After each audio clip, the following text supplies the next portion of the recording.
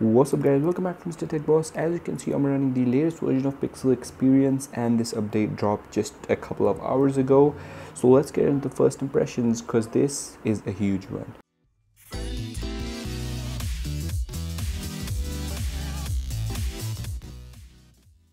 Alright, so guys, before we start, please make sure to subscribe and like this video because it helps me a lot, and I do bring on updates for ROMs on the Redmi K20 Pro. Now that you've done that, let's get right in. Alright, so guys, let's get the basics out of the way. The first thing and the biggest change is now the ROM is based on Miui vendor again, and this is exactly what I was waiting for because OSS is just not stable yet.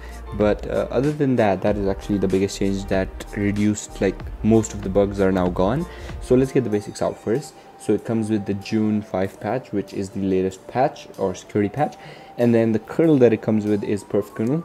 You can change it with immensity because right now the Google Assistant OK Google command isn't working. So if you want OK Google working, you can flash immensity and then it will work. And this is just the latest build number. Now if you're wondering, I am actually using Pixel Experience Plus, and you can try PE regular. I recommend going with Plus because it has a few extra features which are useful at times, like a few other extra customizations. I'll leave a link down below of the PE group so you can join it on Telegram because it's like a really good support group, like one of the best support groups I've ever seen. And now, as I said before, why is this a huge update? And that is because it fixes a lot of bugs which were there because of the OSS vendor. So now, like ANX Camera, although it isn't there by default, you can flash the latest ANX Camera and V172 zip. If you have any questions, contact me on Telegram, which is also linked down in the description, or you can also join my channel from the description. But as you can see, ANX works totally fine, and this is the one from Miui 12. It works totally fine just now, and obviously portrait mode and everything works totally fine. I did test it. You have to manually flash it via Magisk though. But other than that, there were actually a lot more bugs. I don't know the whole list, but most of them are gone. And also there was one bug which, when you turn on DC dimming, by the way, it does work, and so if you turn on DC dimming and night light, it wouldn't work together. There was just a bug. So like it would just like I don't know what exactly happened, but night light and DC dimming wouldn't work together. But now it does work because it's back to Miui vendor, and there was like 20 huge list of bugs. So that's like reduced. I haven't tested. I actually don't know if there are any bugs right now. So if you do know, feel free to comment them down. But I didn't notice it for how long I've been using it, maybe a couple of hours. I didn't notice a lot of bugs. I actually didn't notice any bug. But yeah, now I want to show you some quick fingerprint speed test, and it's fine, nothing too special, not bad either. So as you can see, it's not slow or not too slow, and it's not that fast either. It's fine. The accuracy is pretty good.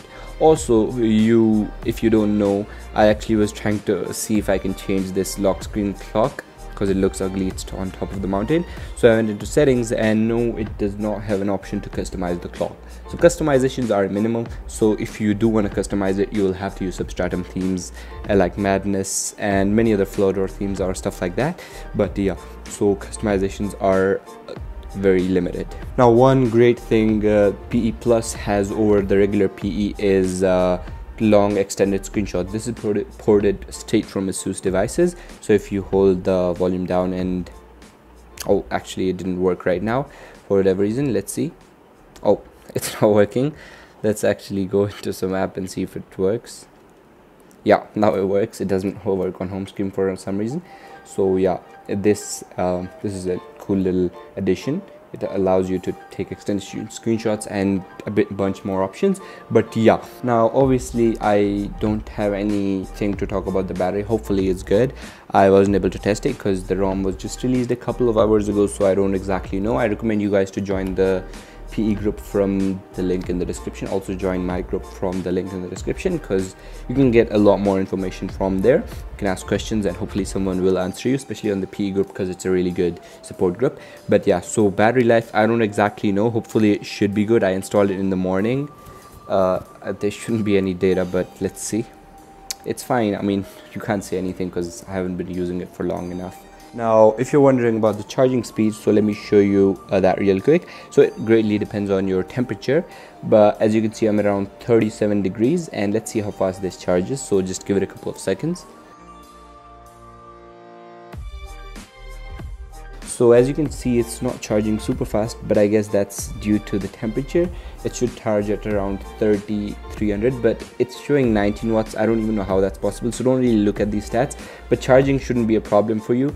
So I'll also show you guys this stats in the app called Ampere.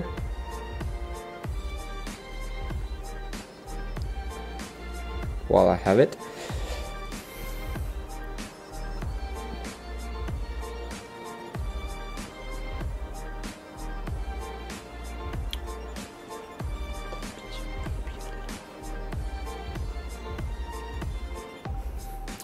Alright, so as you can see, it's charging fine, not super fast, not the rated 3300, but this could be at 9 volts. So 9 volts, 2 amperes, also 18 watt. So charging speed should be fine. It also greatly depends on your temperature. Maybe my temperature is a bit too hot for say 5 volt and 3 amps, 3.3 amps, or at 5 volts. Maybe it's too hot for that. So yeah, don't really worry about charging speeds. Alright, so guys, now if you're wondering about face unlock, I did add it right now, and it is a bit buggy. So let me show you. It does work, but it's quite buggy. So basically that's what makes it kind of unusable. So you actually, like, sometimes when you go up, it just doesn't pop up. You have to go back and then swipe up again. So yeah, it is a bit buggy right now. Hopefully it's fixed in the next build. So this is how you do it. It just doesn't pop up right away. Like if I do like this, it doesn't pop. Sometimes it doesn't pop up. Sometimes it actually does work fine. You have to do it 2 times sometimes, but yeah, it is buggy. Alright, with that out of the way, let's quickly do a super fast app opening test. So I don't know why I locked it, but so let's open these 3-4 apps that are on the dock. So yeah, once I did install this ROM, by the way, I noticed it is pretty smooth. So yeah, you don't need to worry about performance or smoothness. Although I haven't tested PUBG, it should be fine. If you do test it, let me know in the description if it's fine or not. But yeah, that is basically about it. Let's move on to the installation. Guys, the first thing is you need to download the files that are down in the description. So that includes this file, which is the Pixel Experience zip itself. That is also linked down in the description. And you also need to download DFE depending on whether you want to flash or you want to stay decrypted or encrypted. So if you do want to if you actually do want to stay encrypted, you don't need the file DFE.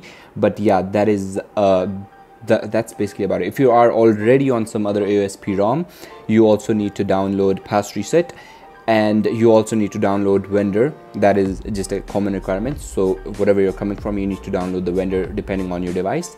That is also going to be, I guess, join the Pixel Experience group so you can get most of the help from there. But this is the process. So firstly, you need to go ahead into data and wipe, and then system deal with cache, data, and vendor.